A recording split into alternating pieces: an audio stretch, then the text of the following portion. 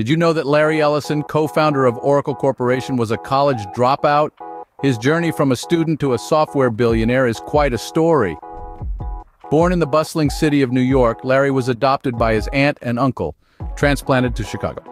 College called him to the University of Chicago and then the University of Illinois, Urbana-Champaign. However, the allure of social and political movements of the 1960s proved irresistible. So, Larry dropped out of college, drawn by the social and political movements of the 1960s. Larry wasn't just content sitting idle after dropping out of college.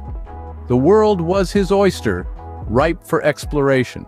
His adventurous spirit led him to become a rock climbing instructor, a testament to his love for the great outdoors.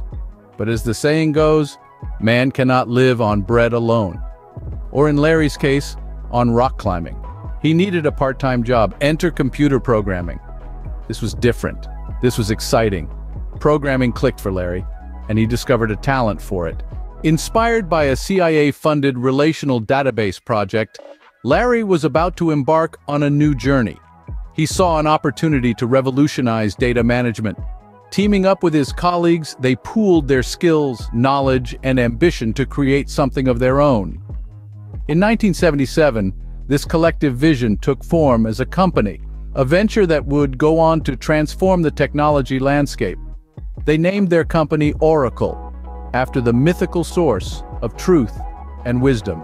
Larry had a vision for Oracle, and he wasn't afraid to get his hands dirty to achieve it. His goal was bold and clear: make Oracle the go-to solution for managing vast amounts of data. Larry wasn't just a dreamer, he was a doer. His aggressive sales tactics and fierce competitiveness became the talk of the town. But it was this tenacity, this refusal to back down, that carved Oracle's path to success. Larry's vision paid off, and Oracle became a dominant force in the tech industry. Larry led Oracle for an incredible 37 years.